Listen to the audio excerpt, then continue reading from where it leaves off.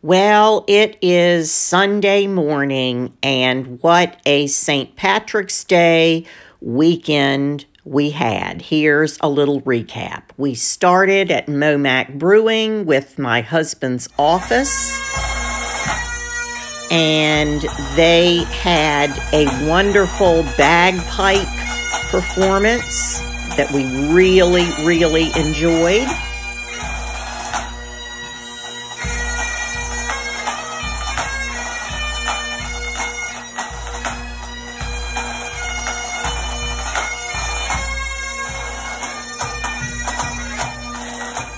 I always love to see young children getting in on the action and learning the value of their culture and their music at such a young age. This young man in the green hat, I actually taught in kindergarten. And me and Hubs. I made some snacks for his office, and my Irishman picked out his own outfit. His Irish sambas, his number 3 Ireland soccer jersey. Then Saturday night, we hosted some friends in for St. Patrick's Day. I made a drink called a Drunken Leprechaun, and we had some delicious green-inspired hors d'oeuvres in the form of charcuterie. And we had a lovely, authentic Irish dinner of Guinness beef stew, Colcannon potatoes, and Irish soda muffins.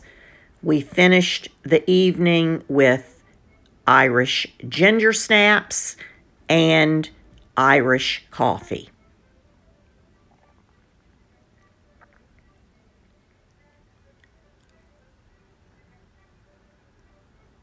All in all, it was a wonderful weekend. Time to sit back today and recuperate, enjoy the memories and the last little bits of our St. Patrick's Day decor.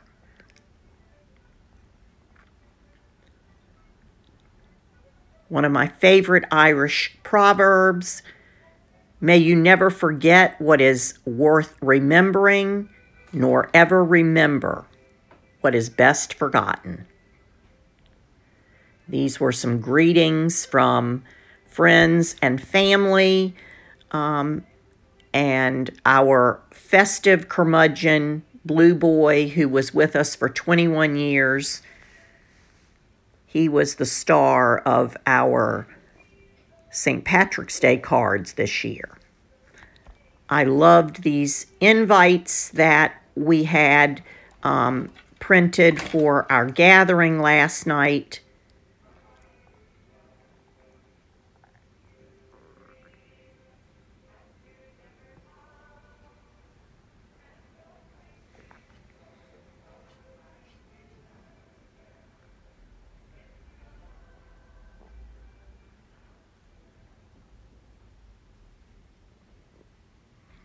And there in the center, you see our O'Connor crest.